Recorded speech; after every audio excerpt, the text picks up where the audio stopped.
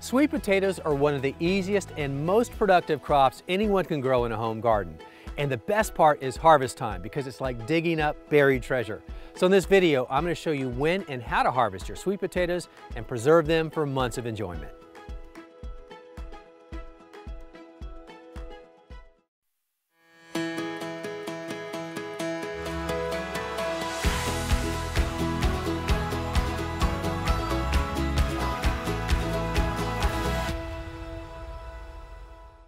Sweet potatoes take generally between 100 and 120 days after you plant the slips for harvest, so plan on about 4 months.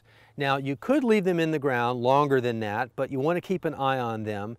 And so the key to when you're getting into that harvest time is once you notice the foliage above ground start to turn yellow. That's your clue that productivity is slowing down, and you could harvest at that point, but as you might suspect, the longer you can leave them in the ground while the top growth is still viable, the larger the potatoes and the greater the harvest. Now, can you wait too long?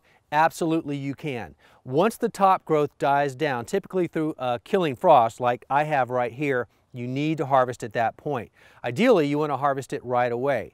Now, if you can't get to the harvest at that point, the next best thing you can do is cut away all of the foliage. The reason for that is there is a disease that can pass through the top growth foliage down into the top of the sweet potatoes, and it can kill them, and you certainly don't want that.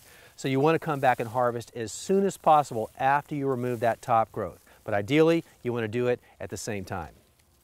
Now, once you have that foliage cut away, and you don't have to do that by removing the vines, but I just feel like it kind of clears the path and makes it easier access into the bed, you want to use a tool that is going to loosen the soil. You're not using the tool to harvest or dig out the potatoes. The potatoes have a very soft skin, and if you scrape the skin or pierce the potato, then they're not going to store well, and in fact they're probably going to rot when you try to store them. So avoid that at all costs. So the idea of using a proper tool like this digging fork right here is to get underneath the potatoes and loosen the soil.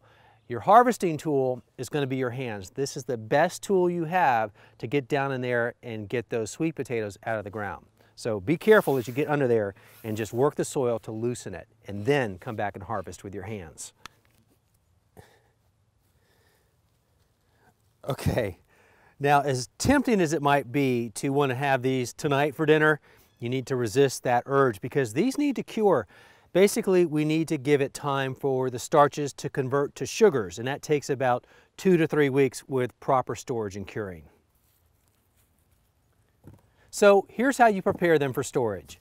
Once you've harvested them, if you feel the need right away, you can carefully wipe off the excess soil, but that's all at this point. Too much effort here will scrape away the skin. It's better if you wait a few days for even this first step, as the skins will be tougher as they start to cure.